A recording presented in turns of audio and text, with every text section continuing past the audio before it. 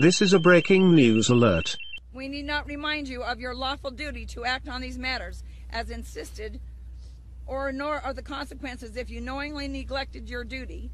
USC 18-2382, 18-2071, 18-2076, 42-1983, 42-1985, 42-1986.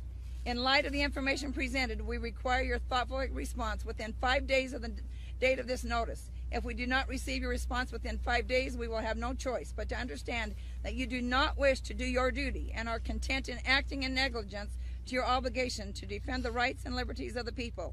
Therefore, govern yourselves accordingly, respectfully. We, the people, united individuals of these states united. We had tens of thousands of people put their names to this across the United States and including Hawaii, all 50 states. Thank you.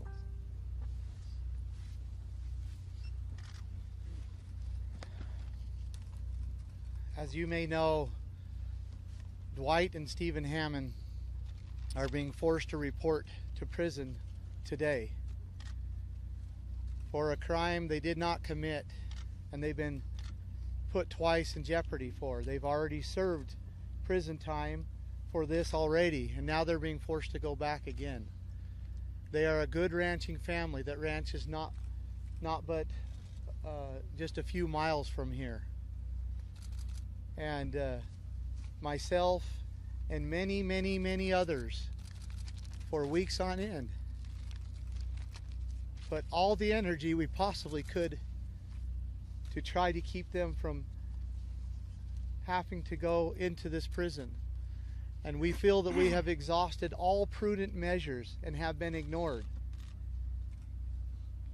And it has been left to us to decide whether we allow these things to go on or whether we make a stand so they will not happen to other people across this country, so they will not come into our homes and take away our rights, and they will not come into our children's home and take away their rights. And I have a request for the media, and that is to do what our elected representatives would not do, to look into the Hammond case, to find out that the Hammonds did not commit the crimes that they are accused of, and to find that the Hammonds have been, their human rights have been violated in many ways, and seek for justice in these matters. With that, I'll turn the time over to Lavoy Finnegum for a few words, and I thank you for your time. Mr. Bundy, before you do that, can we ask you whether you've got the support of the Hammonds? He'll answer other questions in a minute. He asked me to just make a few comments. Lavoy Finnegum, and I'm a rancher, L-A, capital V-O-Y, F-I-N-I-C-U-M. I'm a rancher in northern Arizona. I'm here to support the Hammonds. There's been a lot of words that have been said here. I see some eyes that started to kind of glaze over a little bit. Maybe I can bring it down to a little more emotional level or a human level. Each one of you here today are important. Individually, each one of you are important. Not collectively, we're talking about you as an individual, as a human being.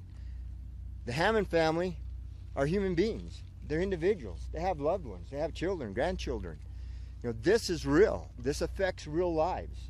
And so that's why we're here today. And if our federal government would have abided by the Constitution, the supreme law of the land, we would have never have gotten here. And so let me just kind of come to a simple level of why this is so bad at the federal level. Our founding fathers had escaped from tyranny. They believed in freedom. And so when they set up our government, they separated the powers, didn't they? And we all know what they are: executive, legislative, and judicial branches. We know those three branches of power. Well, what has happened to 1/3 of our landmass? Do you know that the federal government owns and controls 1/3 of this nation? Let me put that in perspective. You need to put in the country of Germany, and put in France, Spain, Portugal, Italy, and better throw in Great Britain too. And then you're getting about the same landmass as what the federal government says that they own and control. And they say they have complete legislative power whatsoever. They have taken it to the Supreme Court. Supreme Court has upheld it. Yes, they have complete power whatsoever over 1/3 of this nation. Now, let me explain it simply as I can, as I try to stumble over my words here, is that for myself as a rancher, my ranch is in northern Arizona, a bureaucrat behind a desk can write a statute regarding me, my ranch. It has the force and effect of law. This bureaucrat is not accountable to me. We have not elected him there. Now, if I get contrary to that statute, there's a federal ranger with a gun that can enforce that. And if it goes from there, I am brought into a federal court.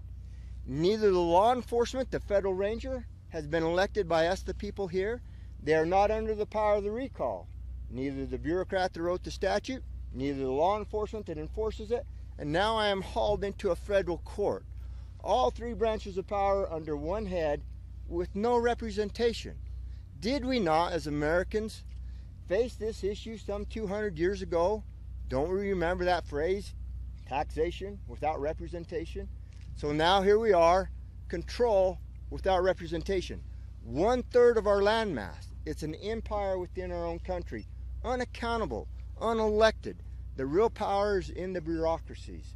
And so that's kind of the simple part of it. You know, it's about family. It's about my family. It's about the Hammond family. I've spoken to many ranchers in Utah, in Nevada, in Arizona. They are all feeling the same thing. They're all feeling this oppression that is coming down upon them. Their livelihood is threatened, being taken away. Their ranchers are being regulated out of business. And so this is real. These families are real. They're not trying to cause problems. They're food producers. They help make our country self-reliant, free, independent. Do you realize that you have to go back to about 1955 to get as low as the mother head count as we have right now in the United States? Have any of you ate a steak lately? Do you know the price of that? That goes way up. You know, if we had more demand, if we had more production, we would ship out more, we would feed more, we would be self-reliant as a country. These are good people. They produce, they add to our country. They do not take it away. I want to say one more thing about here, what we're doing. Every one of you that says this is an occupation until their demands are met, you misunderstand. We're not making demands. We're not making demands. We're here to work. These buildings here belong to Harney County. These are Harney County public lands, the state of Oregon. This is theirs. This is their land. This is their state. It's theirs. And so we've come here to work. We've not come here to sit as children and stamp our feet and demand that certain things are met. We're going to go to work. We're going to try to help restore these ranchers that have lost their ranches back to them. We're going to legally go to the records. We're going to search out these ranchers. Over 100 ranchers have lost their ranches here in this very area, in this very county, have been pushed off. We would like to see them return to their ranches, ranch again, log again, live again as free people. And so we're here to try to help that happen. We're going to go to work. We're not going to just sit down here and twiddle our thumbs. We've got a lot to do, and I appreciate you being here. I'm just a simple hick, and doing the best I can. And I love this country. I love my kids. I love my wife. I love my family. And if we lose freedom, what shall they do? I want my children to experience real freedom, breathe free air, and I thank you. Mr. Bundy, you have time for any questions? I'll answer a few questions. What do you make of it that there hasn't been law enforcement here? Have they been in touch with you? Indirectly, They've been indirectly in touch? yes. What does that mean? It means that they have reached out to individuals that we are closely affiliated with and have give messages to us What are those messages? that they intend not to come upon us. Have you heard anything from the Hammond family in regards to your statements here about them today? Well, I just made them, so no. Well, I mean, did you contact them in advance of the statements to see where they feel about it? My relationship to the Hammonds has been about 8 weeks ago, I came to Burns and I met with them many times in their homes. I watched them in tears multiple times as a 74-year-old man covers his head and cries and asks, how can this happen to another individual? I love the Hammonds. I can sympathize with them. I could empathize with them. And they were afraid that after the threats came from them for speaking to me, they did pull back and have continued communications through, should we say, alternative ways. But I have not spoken to them in several days.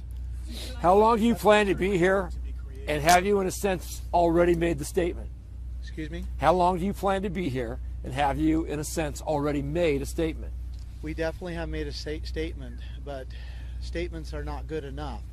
We intend on going to work and assisting the people of Harney County in claiming their rights, using their rights as free people. More details on going to work? What does that mean, going to work? Well, we have a lot of work to be able to unwind the unconstitutional land transactions that have taken place here. We also have a lot of work to unwind the claims that the federal government has upon this land. And we have teams that are going to be doing that. We have very specific plans that we are going to take place. And we have a defense mechanism that allows us to do this while we are here. What about the people that work in the center downtown? You know, I assume that there was employees at this wildlife refuge. Are they going to be part of your plan? Are you welcoming them in, or have you guys? We haven't been in contact with any of them. What do you say to people who say that this group is breaking the law? I would say go to the Constitution, take the time to study it, and find out what is lawful and what is not. Is there anything that would make you say, okay, we can end this and go home now? I wouldn't say words would do it. I would say action would. And that would be for the federal government to remove its unconstitutional presence here in the county. So you want the federal government to give up this wildlife refuge, give it back to ranchers? Is that the demand? I want the federal government to abide by the Constitution of the United States. Does the Constitution of the United States not allow, I'm sorry, I haven't studied that. No, go ahead. It does not allow for federal land of any kind? It does allow for federal land of any kind, but it has to be seeded properly. They have to get permission from the state legislatures. They have to purchase that land, and they can only use it for the erection of forts, magazines, arsenals, dockyards, and other needful buildings. And wildlife refuges do not fall within those enumerated authorized lands. So if the federal wildlife refuges liberated as well? Yeah, that's up to the state and the counties what they would do with those refugees. Mr. Bundy, do you have anybody who is from the county who's with you and down there and saying they're also not going to leave? No, not with us here, the staying, because their homes are much more comfortable than that. If the authorities try to remove you forcibly, how far are you willing to take this in the defence of your cause? We do not believe that they will do that. What if they do? Yes. Excuse me? No, they are not. But we welcome them here, absolutely. The Obama administration looking into gun control, do you think? Okay, one more question. Some of our listeners say that if this had happened in a federal building in downtown Denver, the feds would have gone in guns blazing 24 hours ago. Why are you different? One is we're based on constitutional principles. We know that we're right, and we chose a facility that was not downtown. Thank you. How many are you, sir? How many?